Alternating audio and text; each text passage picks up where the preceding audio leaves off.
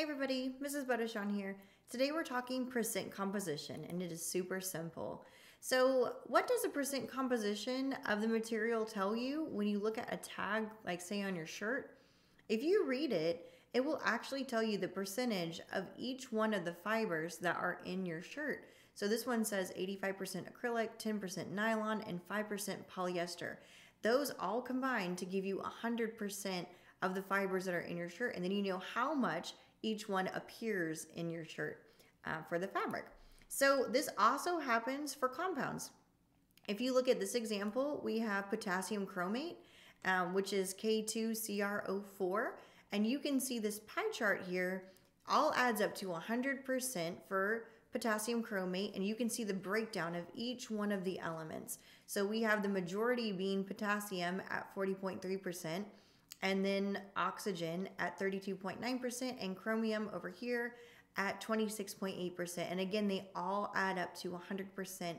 But now you know how much each one appears at inside the actual compound. So how do we calculate percent composition? Here's our formula that we're going to be using. We're going to take the total mass of the element and we're going to divide that by the mass of the compound, or in other words, the molar mass. And then we're going to multiply that by 100 in order to turn it into a percentage.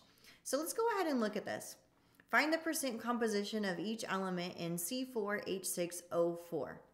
The very first thing you need to do is go to the periodic table, look up each of your elements, and get the mass of each one.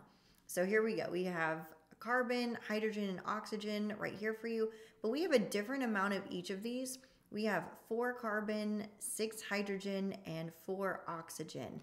So now we need to multiply how many we have by the mass on the periodic table. So you're going to see that we multiplied 4 times 12 for carbon, and essentially we're getting the molar mass of the carbon for the C4, right? So 48 grams. We're going to do the same thing with hydrogen. We're going to do 6 times the 1 that we are seeing on the periodic table. It's okay to round. That's perfectly fine. And you're going to get 6 grams. And then 4 times the 16 on the periodic table, and you get 64 grams. In order to find the mass of the entire compound, or the molar mass, you're now going to add up these numbers. And you end up getting 118 grams. So our next step is to use that equation for percent composition. We're going to end up doing each one individually. So we just found that carbon was 48 grams, and we're going to divide that by the total that we got for the whole compound, which was 118 grams. If we divide that, multiply it by 100, and we can turn it into percentage, it ends up being 41% for carbon in our compound. And we're going to do the same thing for hydrogen. Hydrogen, we ended up getting 6 grams, but that was out of 118 grams total. Multiply it by 100 and you get 5%. So hydrogen's only 5% of this entire compound. Even though it looks like there's a lot going on, it's a very small percentage of it, right? Oxygen, we ended up getting 64 grams, and that was out of 118. Notice our bottom numbers are always the same because the compound has the molar mass of the total of all of them, right? So that's not going to change. Multiply that by 100 and we get 54% for oxygen. If we add up all of these, we end up getting 100%, which is perfect, is what it should be. If you're not getting 100%, you did something wrong. Go back and check your work, okay? And you can see here that oxygen is going to be the one that appears the most in this compound. It makes up the most of this actual compound. Let's try another example. So propane, which is C3H8, the fuel commonly used in gas grills, calculate the percent composition for each element. This is really asking us to do 2 questions because we have 2 elements. We have carbon and we have hydrogen, and it's saying for each element, calculate the percent composition. So we're going to kind of break this down into 2 different sections, right? We're first going to find the mass.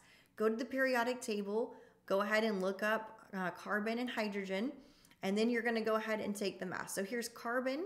We have in 1 mole of this, we're going to times it by 3 because we have 3 carbon going on. And what are we timesing it by? Our mass off the periodic table, 12. Go ahead and round. That's perfectly fine. And you end up getting 36 grams. Next one, we're going to look at hydrogen.